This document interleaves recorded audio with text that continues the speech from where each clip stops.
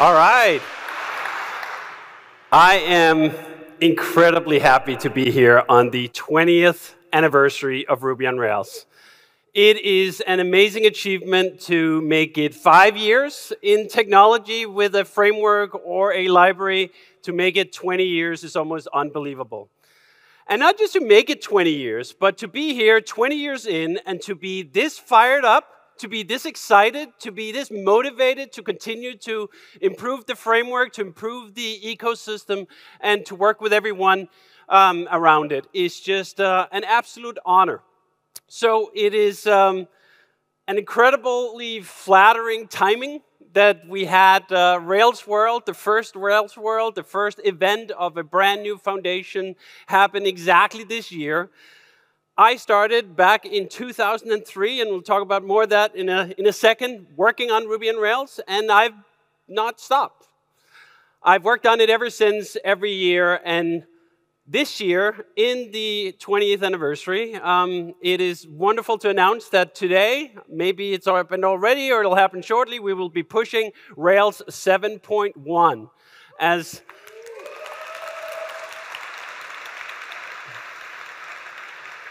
another major release of the framework packed full of all sorts of good stuff. Raphael is our release manager, and he's done an absolutely excellent job getting everything ready.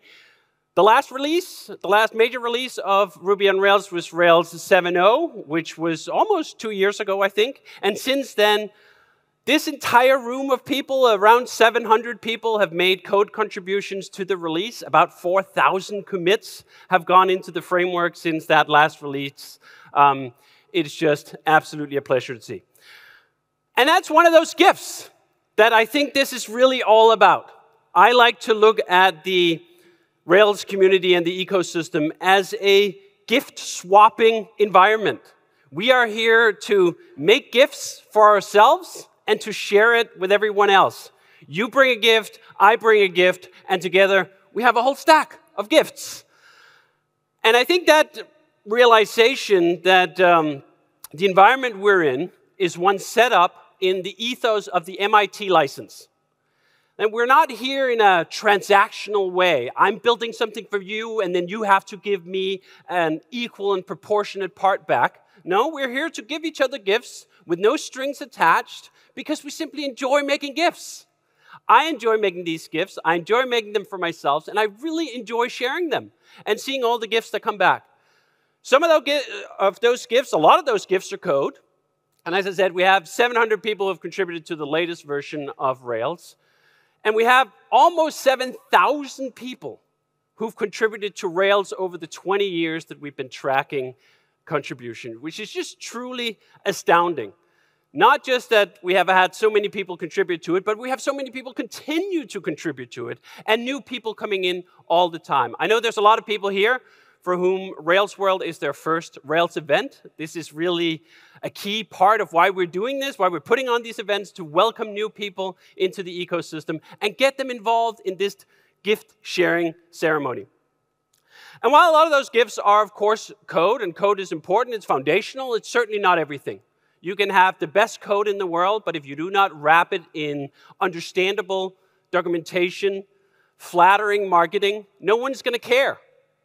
And I think the magic of the Ruby on Rails community is that understanding that the code is really important, but it's not everything. There's so much more to it.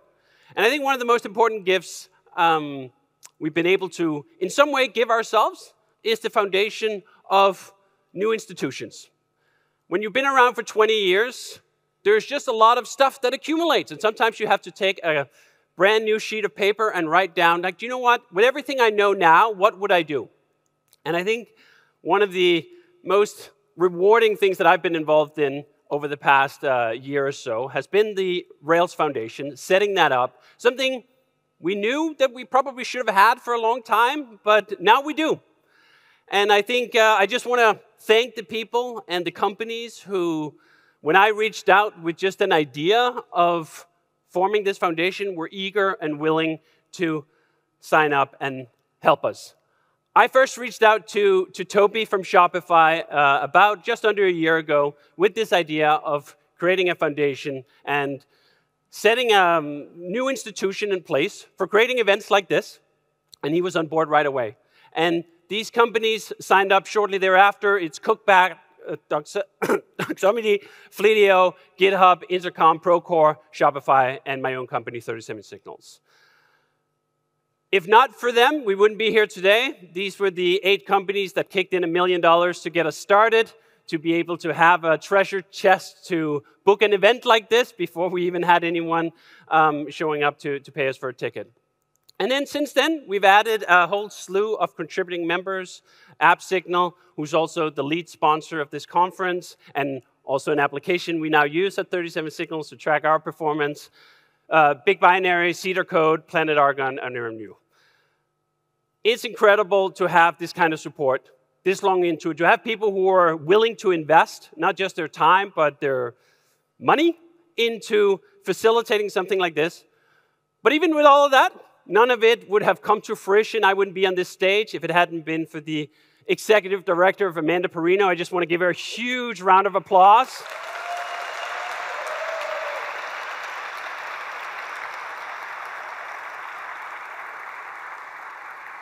She has been not just instrumental, but everything about making this happen, the foundation, setting it up, and creating this wonderful event. And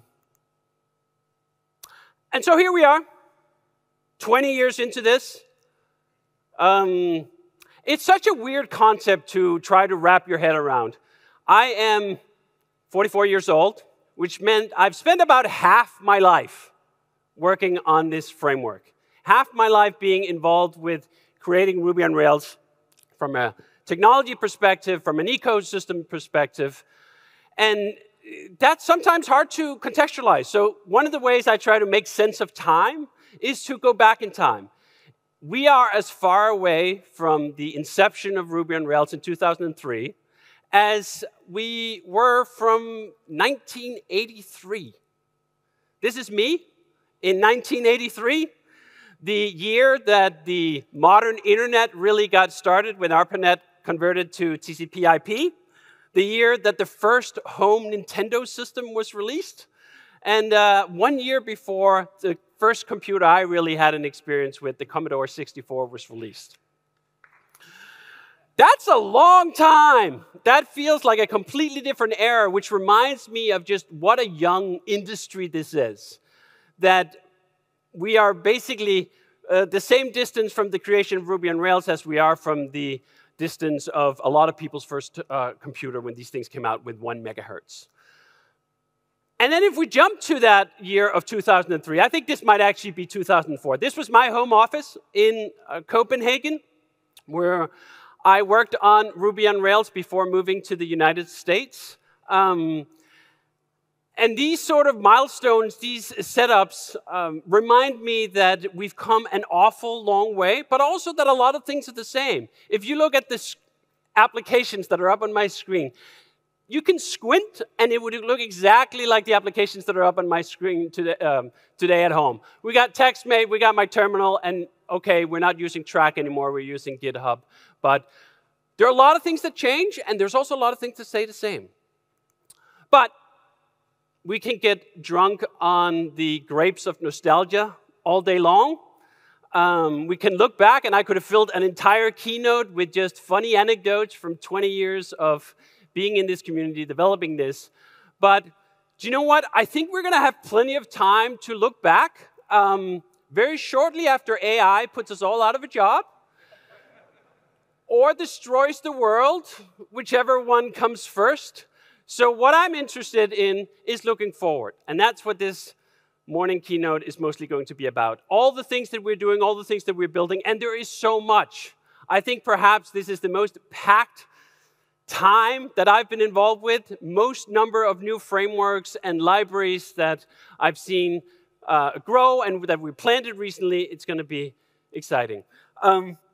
Now, I was going to ask AI to suggest, like, what should we even do about this phenomenon that this is coming in, this is something new.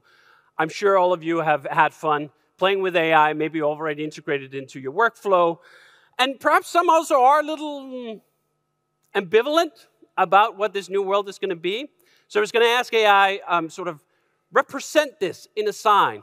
And I thought the cliche it might offer me back is this Chinese expression for crises, these two signs, which the law goes like, oh, this is danger, but also opportunity. So we have AI coming, and it's threatening, but it's also exciting.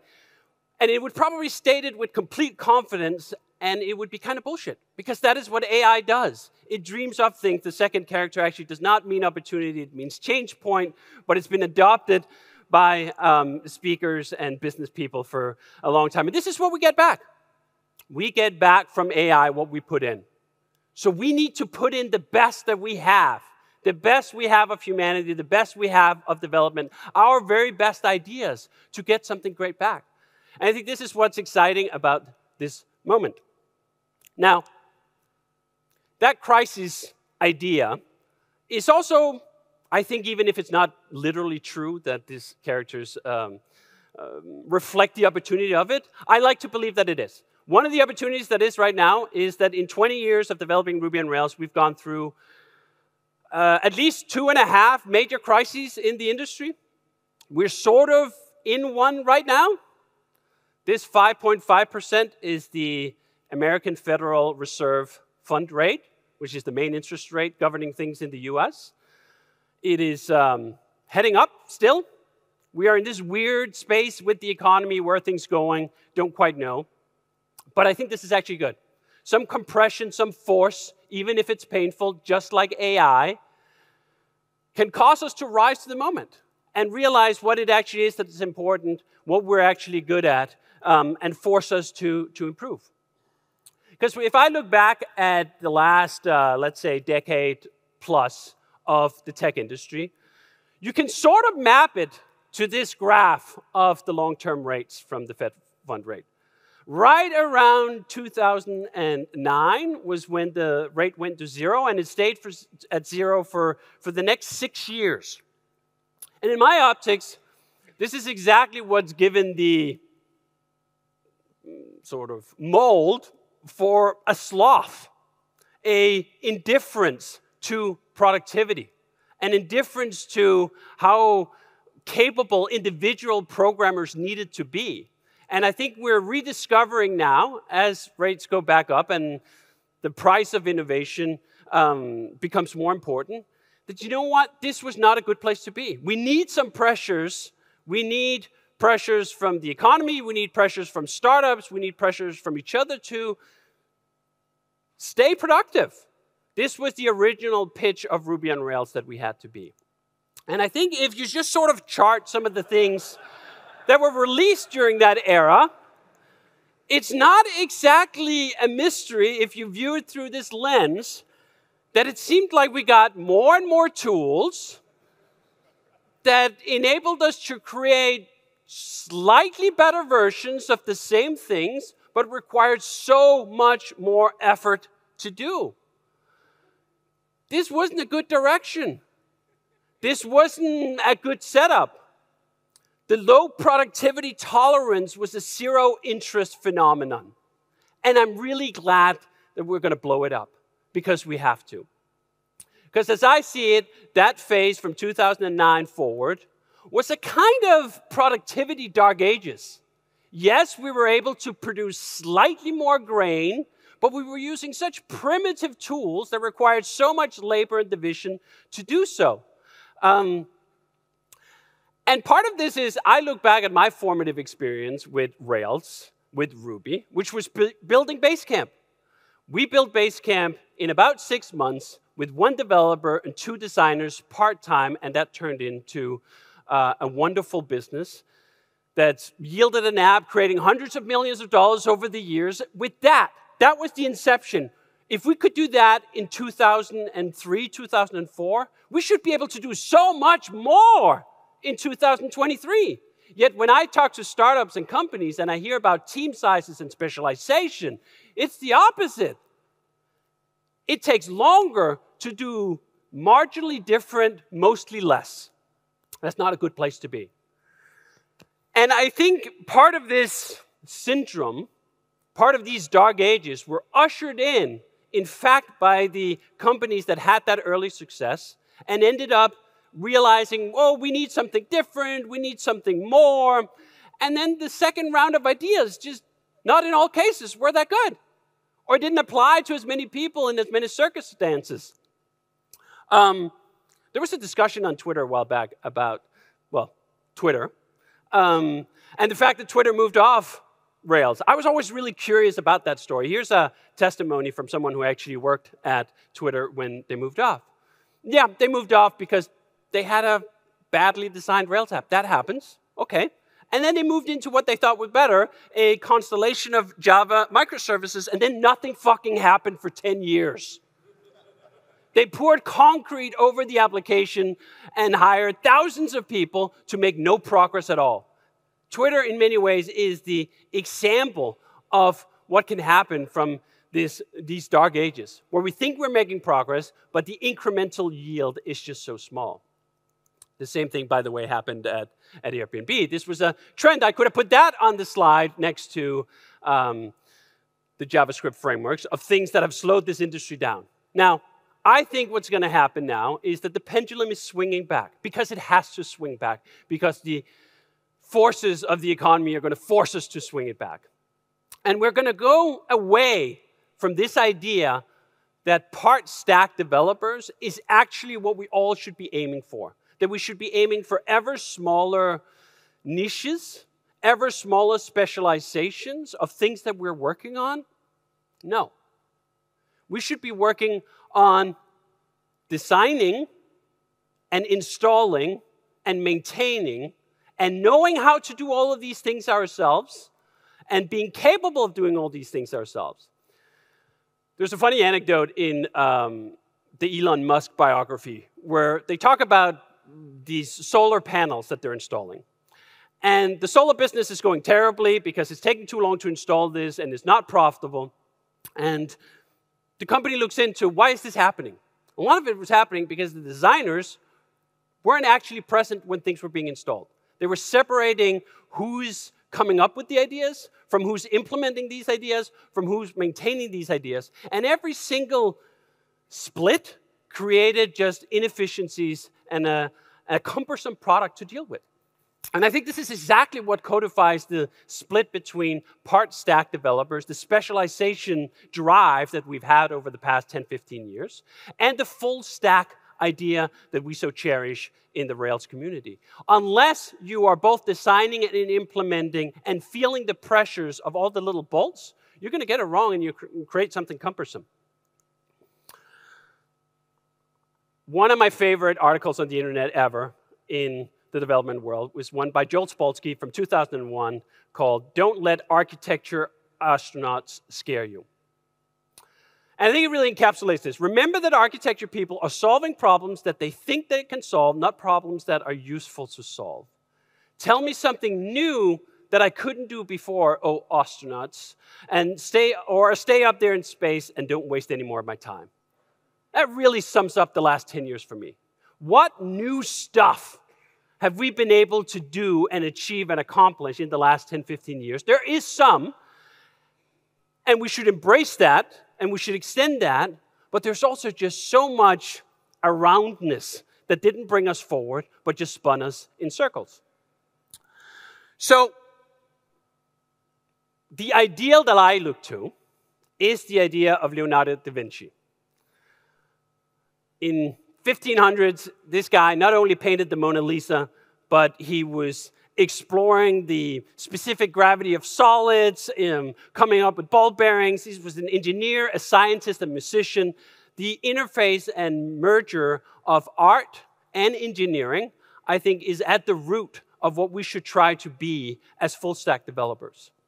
We should appreciate and embrace what Ruby gives us in terms of the beauty of the language, the productivity of it, all of it, that we are not just engineers. We are writers, we are artists, we are, and now I'm pushing it, code poets. And we can allow ourselves to have the joy of those things at the same time without diminishing anything about what we built, in fact, enlarging it. So I'd like to think that we are not just, or should not just be full-stack developers. That term is kind of perhaps aged out a bit. We should be Renaissance developers. Renaissance people interested in all aspects of it. The design, the implementation, the maintenance, the deployment, all of it. And I think this is what's so wonderful about the Rails community, is that we work tirelessly to lower the barrier for new people to be able to come in and have experiences of success, to see hello world with the absolute minimum of fuss, but when we also give a decade-long journey for someone to learn more and to explore more and to find out more and not have the division between who makes the framework and who uses the framework. Ruby is this magic environment where at any time you're puzzled about, oh, I wonder how this works. Bundle, open, active support. Let me look up exactly that method I'm using. Oh, it's just the same Ruby code that I'm writing already. I can actually, most of the time, understand what's going on. And I can level up. That leads me to this intro to where we're going with the new stuff. Progress is good. There has been progress. I am not up here telling us that the height of all web development was 2005. Absolutely not. We have developed a bunch of really great technologies and made progress on fundamental technologies in that time. But we've done so on a bridge of complexity, trapped in complexity, wrapped in complexity. And it doesn't need to be that. Progress is not synonymous with complexity. Complexity is a bridge we use to get to simplicity. And I think this is what's so exciting about this moment, so exciting about some of these fundamental core developments, is that we can see the destination now. We can see that this was arduous, this was hard, this was difficult, but it's going to get easier. All right. So, I am going to talk about 7 frameworks, libraries that have either already recently been announced, recently been released, or haven't been released or even announced yet in the next 37 minutes. So that is going to be a tasting menu. That is not going to be a deep dive into every single framework and into every single story. A lot of this conference is packed with sessions that follow up on most of these things for the particular frameworks, and I encourage you to dig deeper into those. But there are these 3 bridges that I think have been packed with varying degrees of complexity over the past 10, 15 years, where we're now seeing a destination of simplicity that looks really appealing. So let's start with the front end. The front end has had the greatest amount of churn, the greatest amount of, to some degrees, running in circles, and to some degrees also making real material progress and changing what the expectations are for the kind of applications that we make for the web today. But it's also been draining to try to keep up with. And sometimes, not without reason, some of that blame falls on Rails, because we have tried to keep up with that, because we have not just taken the august position that, you know what, we can just sit down, we can wait it out. No, you can't. If you want to be relevant, you got to be in the mix. And if you want to be in the mix, you got to be in the mix with the ways people are actually building applications now. In 2019, we added Webpacker by default to the Rails stack, which was perhaps one of the only times we've added a major new framework to a major component of Rails where I knew going in, I hope this doesn't last. I hope this is a bridge we need for now, but that there is a destination on the other side that we will get to and we can yank it out. Now, thankfully, that has happened, and it didn't even take nearly as long as I thought it would. Because a lot of really exciting things have been happening on the front end, including in the JavaScript community, which I like to poke fun of, but I also like to embrace. I actually really enjoy writing JavaScript these days. JavaScript is a wonderful second language. And that's not nothing. There's tons of languages in the world. I've tried a bunch of them, and JavaScript legitimately is my favorite second language. It just so happens I like Ruby more and a lot more, but that doesn't mean I can't appreciate the times where I have to write JavaScript, that things are getting better. And I think one of the big changes that really got me excited, that the pendulum is swinging back, even in the JavaScript world, was the introduction of ES Build. which seemingly just came out of nowhere, integrated a bunch of things, and just got orders of magnitude faster for some of it. Here's the comparison to that Webpack system we were using in Rails 6. It's about 40 times, actually twice that, 80 times faster. That was a real change. That was a real moment of progress and something we should applaud and something I was really happy to work on and to integrate with Rails with JS bundling Rails. And what's unreal with this is once these wheels get moving and once we realize, you know what, we're not happy with the complexity or the weight or the speed of it, it keeps rolling. So just recently, Bun has been introduced, which has added a marginal improvement on the progress and speed of ES build. But this is the kind of momentum there is. And what I really like about Bun is this sign that even in the JavaScript world, there is a wariness, a tiredness of splitting everything into 5 billion different packages. Bun does everything from being a runtime to being a bundler to package manager, all of it. These are ideas that we hold dear in the Ruby on Rails world, that we should not have a billion trillion different packages, and then that's great. So you look at that and you go like, yes, I can see we're moving over the bridge. We're getting to somewhere simpler. But at the same time, other things are happening. Import maps was the big gamble in Rails 7. I went back and forth. Should we make this the default? Are we skating too far? Where's this going? Is there any other browsers even adopting it? In 2020, when I started working on this, this was an experimental feature in Chrome. Now it's supported above or across the line in everything. And it is even better, even more exciting than ESBuild and Bun and all the other tooling that's happening.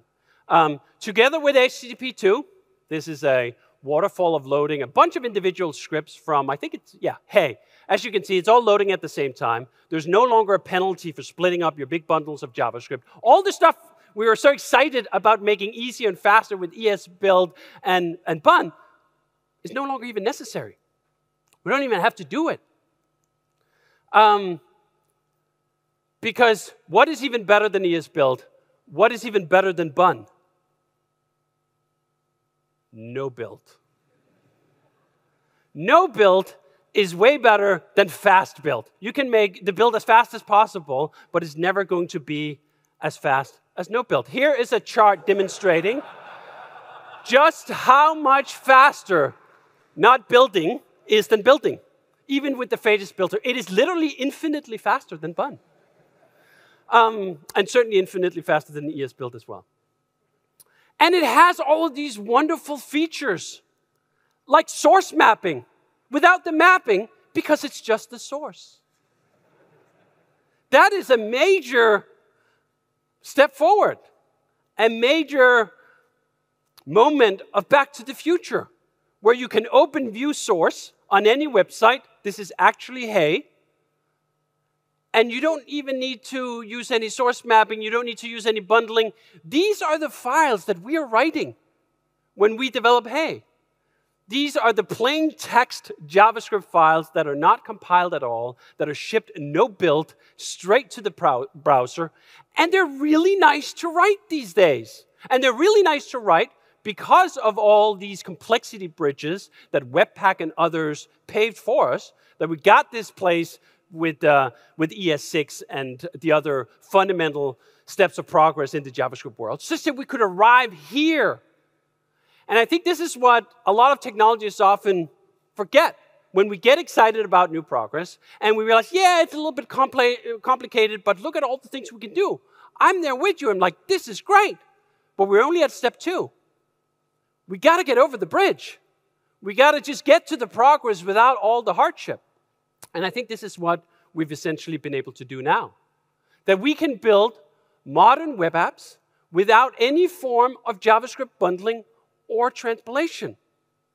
And this is not like some vision of a thing that could happen in the future. This is how we're writing our apps right now. I remember when I had debates with people over single-page applications versus multi-page applications, and the argument was always, yeah, you can use your multi-page applications for, I don't know, some CRUD app, but you couldn't do Gmail. You couldn't do something as highly sophisticated and interactive like an email client. Well, that is actually literally what we did with Hey, and we wrote all the JavaScript like I just showed you in plain text with zero build. Now, that has me really excited. This is the workflow that we're operating in, and it's freaking great. What I'm also excited about is the fact that Node build as a mindset is expanding, because now it also comes for CSS. It took a long time, and I credit the JavaScript folks and TS39 with dragging JavaScript forward and saying, no, do you know what? We can actually make the browsers better. We can make the browsers do all the things that we're using this complicated tooling to get. And then maybe it took a decade, but the CSS folks are catching up, and they're catching up fast. CSS nesting, which is one of the primary features a lot of people were excited to use Sass for, or other forms of CSS compiling, is now supported in all browsers. Custom properties, that is variables, supported in all browsers. We are using both of these things, no build for JavaScript, no build for CSS, to write the new applications at 37 Signals. The latest stuff that we have started has no build step whatsoever in any of it. This is a screenshot of some CSS I snapped out of one of the new applications we're working on for this once idea that we have. It's using nesting. It's using variables. It's freaking awesome. If you are working directly with CSS, no build is not just possible, it's great. So this is sort of the underlying plumbing, the underlying progress that took us about a decade's worth of complexity to arrive at, but it is here now, and I very much encourage you to check it out. Now, I dance a happy dance because I no longer have to use neither Webpack nor even ESBuild or even Bun. But with CSS, I'd give it one caveat, and it's not just because Adam is in the house. But if you are going to build your CSS, Tailwind is a great way to do it. And we have a wonderful plugin for making this super easy. Adam and team wrapped up their entire framework into a single executable, so you don't even have to have Node or Bun or whatever installed on your system to use it. It's pretty awesome. So if you are going to use a tool for it, I highly recommend Tailwind CSS. But at 37 Signals, we're not using Tailwind CSS. We have designers who like to work directly in CSS, and we can now do it entirely with no build. It's awesome. Now, what I really like about getting to that place of simplicity, or at least getting over the hump of the bridge and rolling down, is that you'll get some first-order wins, and then you'll start collecting the second-order wins. Sprockets was and is the original ACID pipeline for Rails. It was introduced in 2009, I think we started working on it.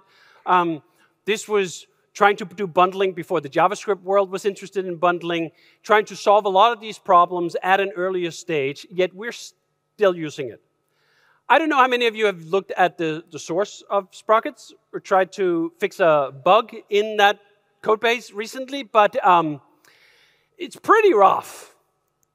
It's full of wonderful integrations, like a integration with a JavaScript bundler called Bower that I think was popular in 2011.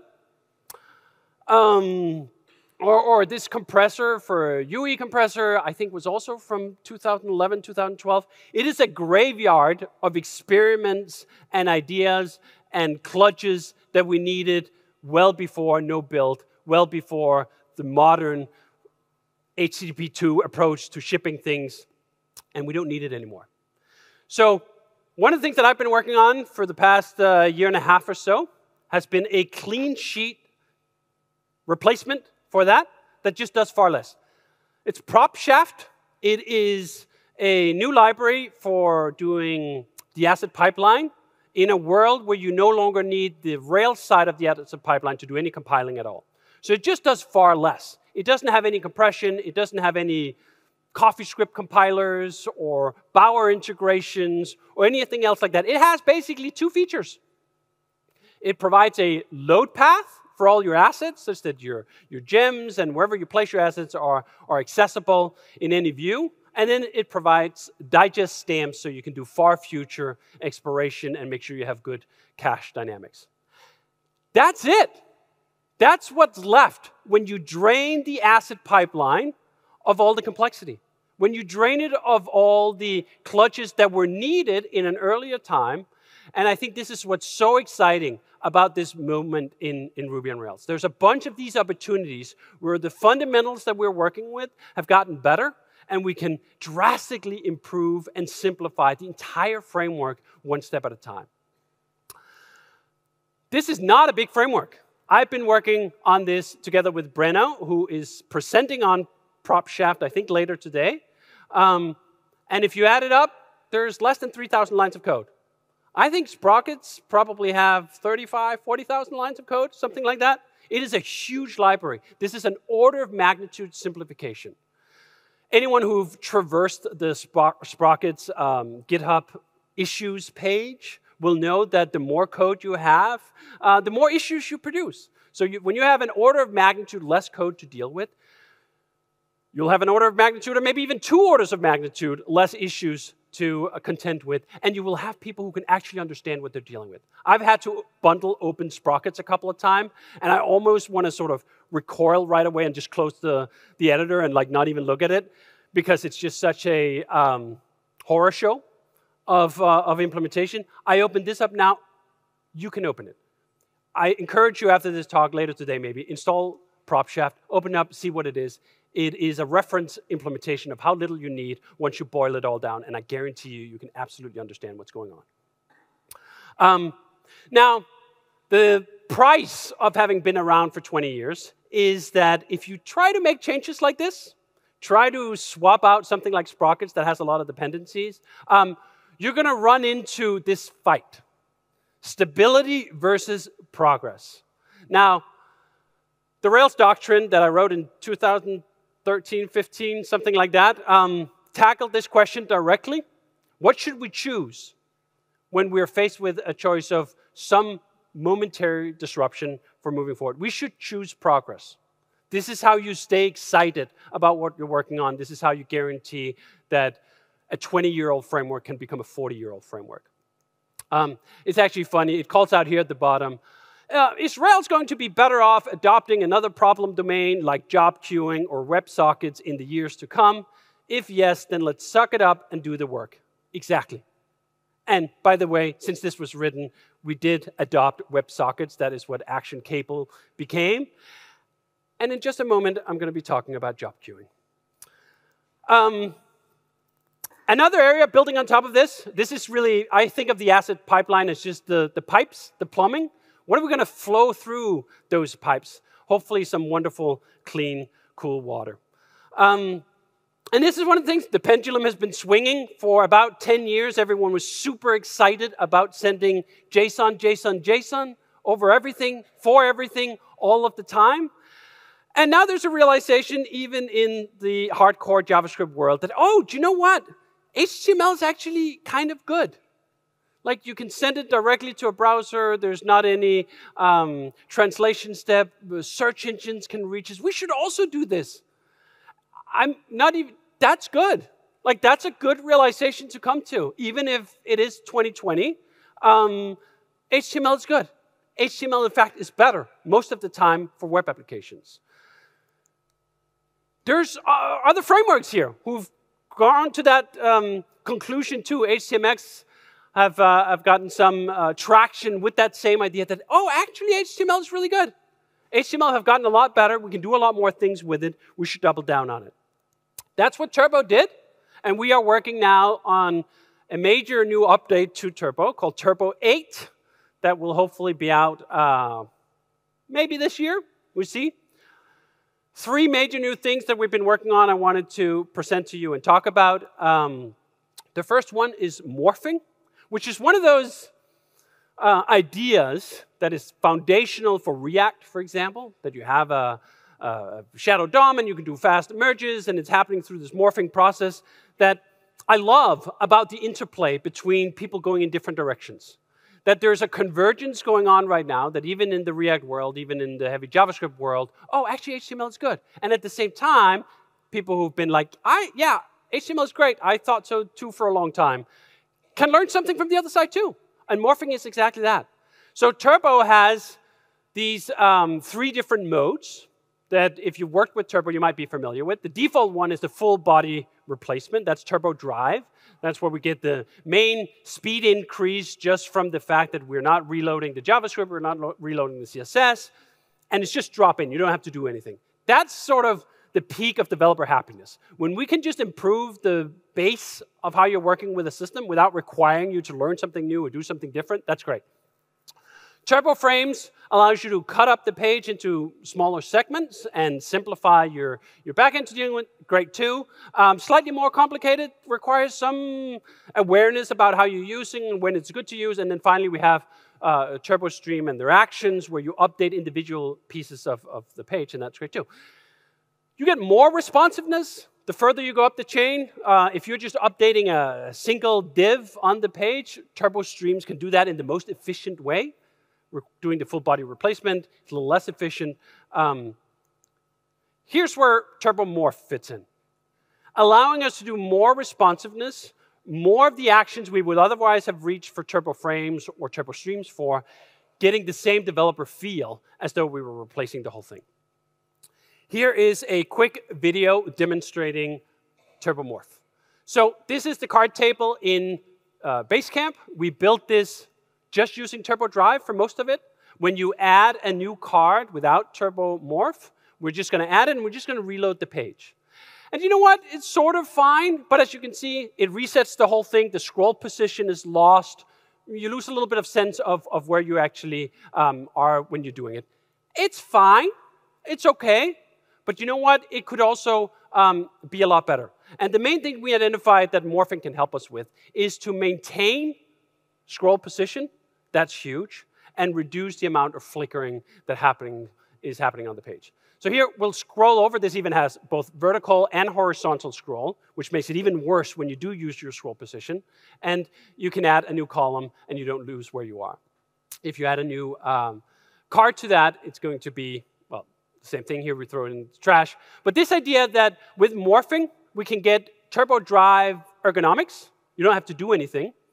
It looks at the 2 DOMs that you have, do the comparison, inserts or updates the divs or other elements that have changed to them, maintaining that scroll position, maintaining everything without jitter.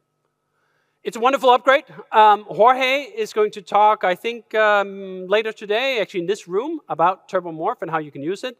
And I think that's the main thing, or the lead thing I'm excited about with Turbo. But part of this with Turbo is also to keeping up with the changes of the web.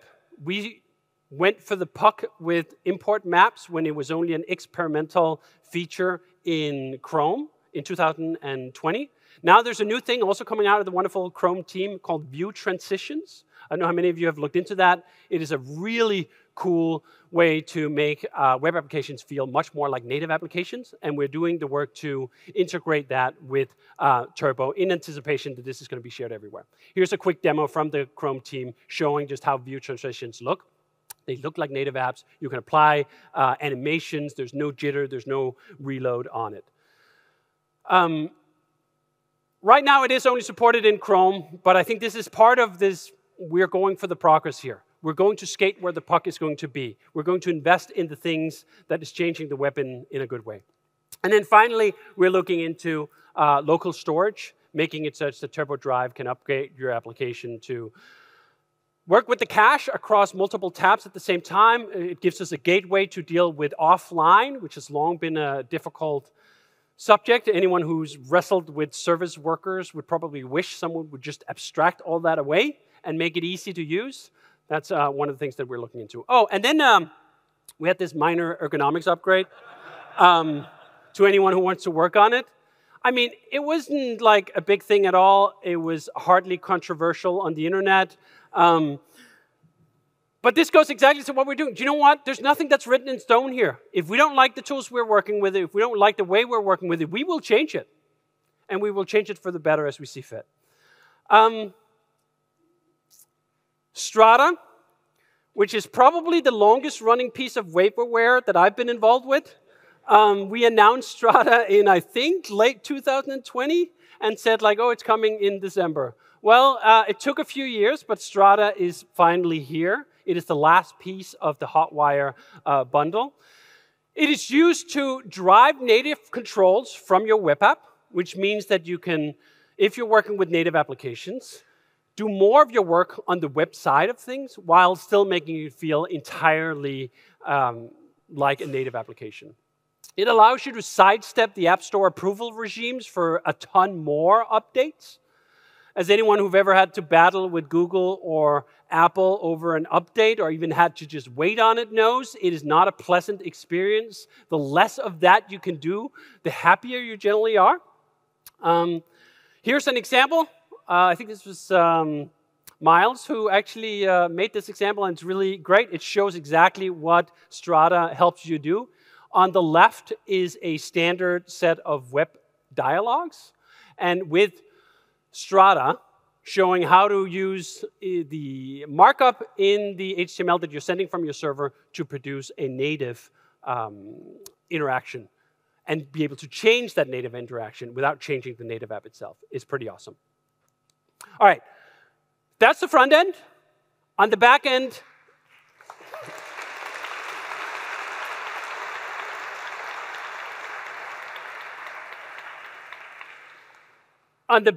we have some really exciting new upgrades as well. Some of them we've barely even talked about. And they come from sort of the same source. What fundamental improvements are happening in our industry with either software or hardware or browsers?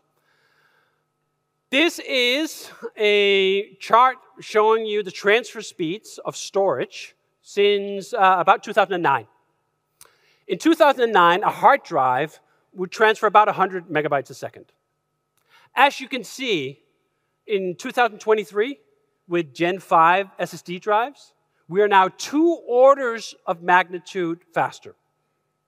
2 orders of magnitude is the kind of change that should reset all your fundamental assumptions about how you build anything that interfaces with storage. Things change. Now, funny thing about 2009 is 2009 was when Redis first came out. I'm a huge fan of Redis. I think it is an absolutely beautiful piece of software. I love using it. I've even taken to the arcane command structure and logic. And I think 2 years ago, finally stumbled upon the right abstraction for Redis and its integration with Rails in something called Redis that allows you to add Redis aspects and keys to your models. It's wonderful. But Redis was born in a world of 100 megabyte transfer rates. In a world of 10 gigabyte transfer rates, I don't think we need Redis for as many things or the same things anymore. One of the main things that we've used Redis for over the years is caching. It's really fast, it's in memory, it's got good ergonomics, it's got nice trimming, but RAM still is expensive if you contrast it to storage. For us, it's about 5 to 10 times as expensive to use RAM as it is to use storage drives, SSDs. Solid cache was our inquiry into what would actually happen if you started using drives again for caching. Would that be fast enough? Could we use that? And if so, what would happen? Well, what would happen was you can extend the cache life to months instead of days and hours. If you have 10 times as much storage for your cache or 100 times as much storage for a cache, you can keep your cache for a lot longer. This makes your application way faster. If you don't have to redo something that you've already done before, it is going to be virtually instant. Now, what we found was that storage is still slower than RAM, but it's at the point where it doesn't matter. For us, I think it was Hey, we measured this. We will do a cache request in 0.8 milliseconds with Redis and 1.2 milliseconds with solid cache right now, and there's room for improvement. Yeah, that's 50% slower on a scale that doesn't matter.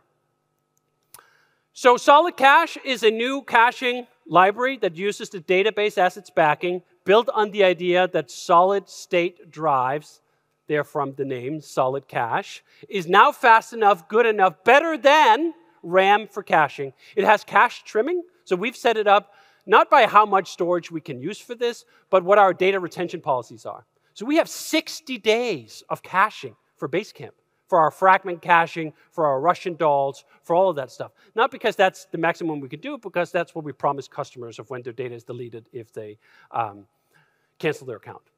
It has encryption, which is a wonderful upgrade, especially for us. We did a bunch of work on Hey. This was how encryption got into Active Record by default, because we didn't want to be exposed to customer data with their emails.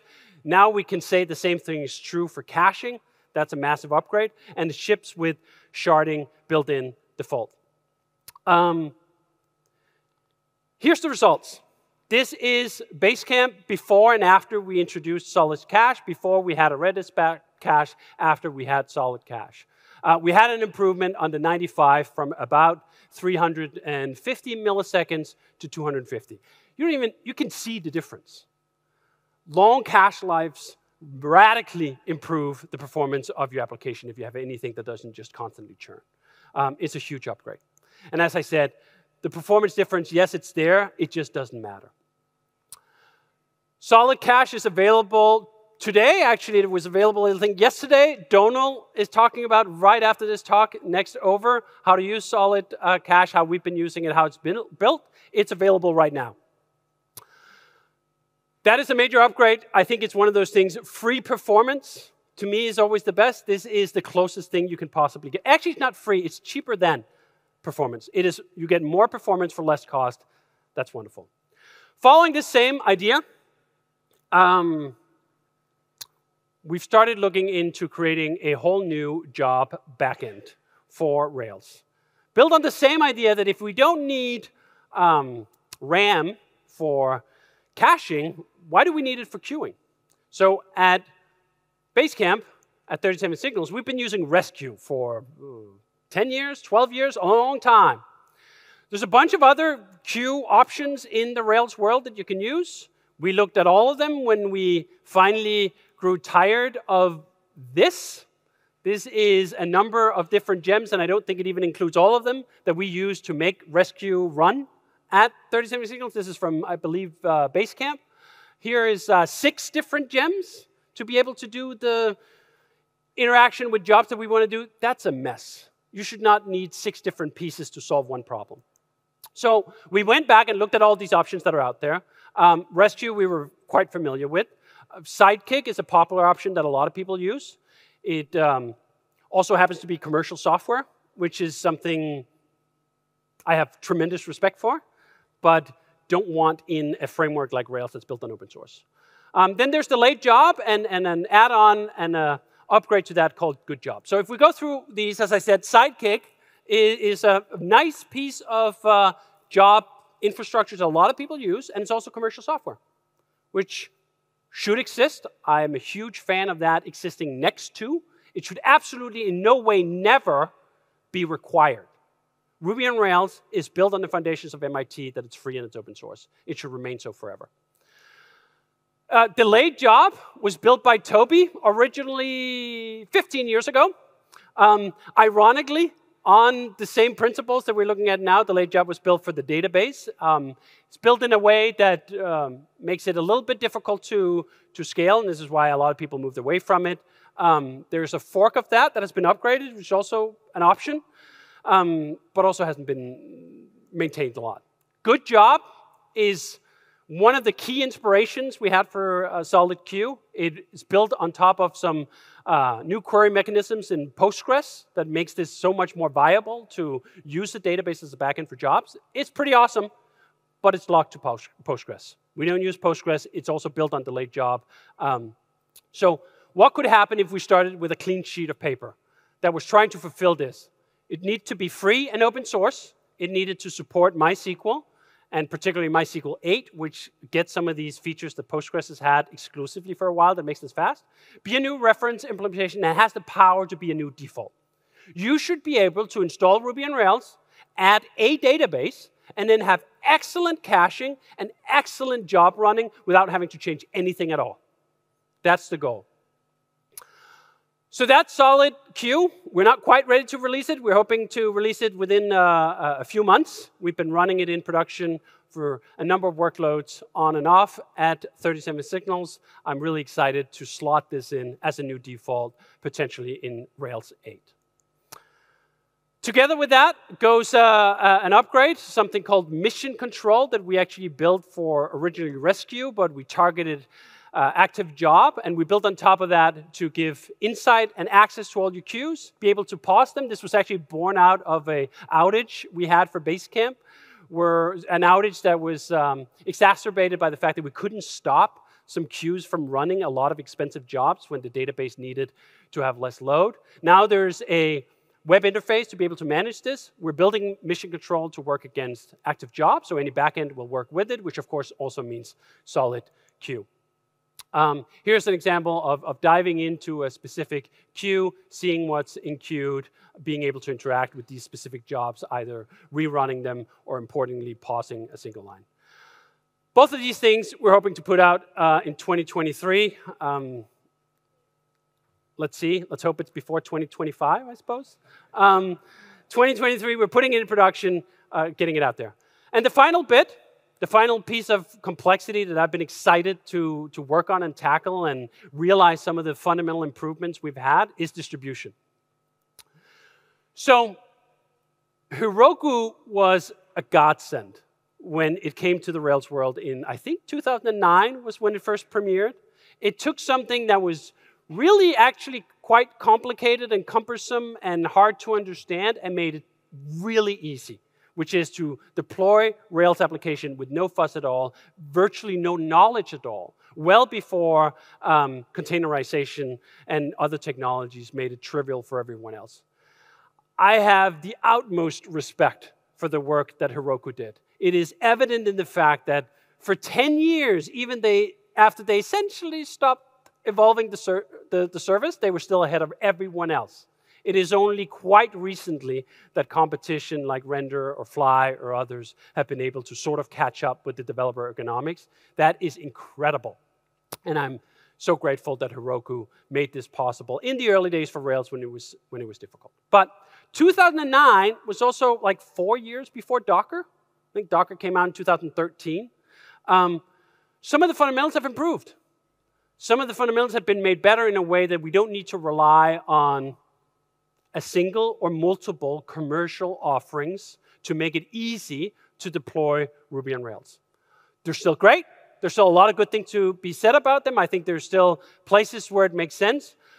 But just as with Sidekick, just as with everything else, Ruby on Rails from end to end should be free, open source software that is not owned by any commercial entity, and then we can all work on together to improve. And we should never accept that something is too hard, that it has to be done by commercial vendors. Commercial vendors can add alternatives, and it's wonderful, and we're all better off if they do, but it should not be a requirement. So I've been working on something called Kamal, which is actually a tool we came up with to get out of the cloud. It wasn't so much about the Herokus of the world, but about getting off AWS, about cutting down on our exorbitant cloud bill and moving on to our own hardware. Now, it turns out that that is exactly the same kind of developer ergonomics, deployment ergonomics, as set by the best. And in my opinion, Heroku is and was the best in that, as certainly the pioneer on it.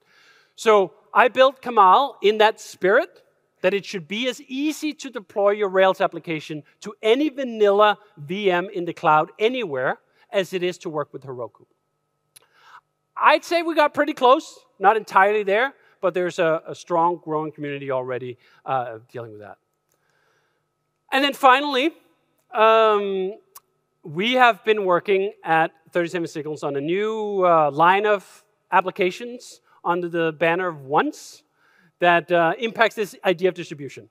So for the past 20 years, I've been all SaaS all the time. You run things as a service. It's really great in a lot of ways, and then also in a lot of ways, it's annoying.